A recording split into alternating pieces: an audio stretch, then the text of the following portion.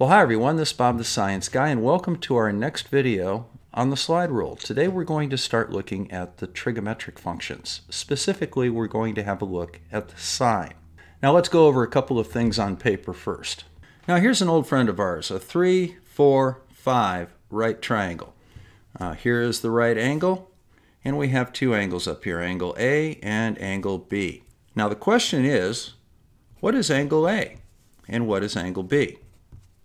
Well, let's see how to figure that out. First of all, the sine of angle B will be the opposite side, 3, over the hypotenuse, 4. And likewise, the sine of angle A will be 4 over 5. So here's angle A, the opposite side is 4, the hypotenuse is still 5. Now we can solve this a couple of different ways. We know that that equals 0.60, and we know that that equals 0.80. Now one thing that you may not know is that the sine of angle C equals 1 because it's 90 degrees. So let's go ahead and have a look at the slide rule real quick. So one way that we can figure this out is let's go out here to 3 and let's divide it by 5. Our answer is going to be 0.6. Now, we can take that 0.6, so let's normalize the slide rule again. Come out here to 0.6, and then read straight up to this S scale and see what we get. We'll go ahead and make that a little larger. So here's the S scale, and we're going to read 30, 35, 36.9. So now we have the sine of angle B. It's 36.9. Now we can repeat this procedure for angle A, but there's a better way of doing it. Remember our table functions and our proportions from earlier episodes. Let's go ahead and set that up. Now there's a relationship between the sines and the angles of a triangle, and it's called the law of sines. Now what the law of sines says is that side A over sine angle A equals side B over sine angle B equals side C over the sine of angle C. Now as you recall, angle C is 90 degrees, so that's 1. We can set up a table here. Now alternatively, we can do it the other way around as well. We can say sine A over A equals sine B over B equals sine C over C. These can be used interchangeably as convenient. We're going to go ahead and use this version of it. So let's see how we set this table up on the actual slide rule. So our longest side, our hypotenuse, is 5.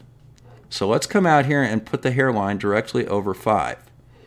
And then we're going to put the sine of 90 degrees, because that's the hypotenuse and it's opposite the 90 degree angle, directly over it. And the sine of 90 degrees is 1. Now all we have to do is go over here to the 3, and we read the sine of angle B directly above it, which is 0.6. Likewise, we can come here to the 4 and read the sine of angle A directly above it, which is 0.8. So right now we're in a situation like this. We set the sine of 90 degrees above the length of the hypotenuse, which is 5, and as a result, the sine appears directly above the length of the leg.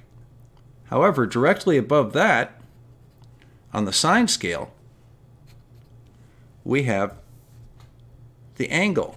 Now this, when we go in this direction, we're taking the sine. When we come back up and reverse it, that's called an arcsine. And on a slide rule, that's extremely easy to do. Let me show you. Here we are at side A, which is 4. Directly above it is its sine, which is 0.8, and directly above the sine, we have the angle that corresponds to a sine of 0.8. In this case, it's 53. It's actually 53.1. Now likewise, if we come over here to the 3, we come straight up, and we come up here to the sine scale, and we read off the sine. It's 30, 35, 36, and it's roughly 36.9. So getting back to our triangle ABC, side C obviously is the 90-degree angle, so that's 90 degrees. Angle A is 53.1 degrees and angle B is 36.9 degrees. But what happens if we have a triangle like this? How do we figure out what the length of side C would be, the side opposite the 90-degree angle? Now that's actually a two-step process, and it's a little bit more complicated, so we'll go ahead and do that on the next video. In the meantime, this is Bob the Science Guy. Make sure you give me a follow for more of this, and I'll see you again soon.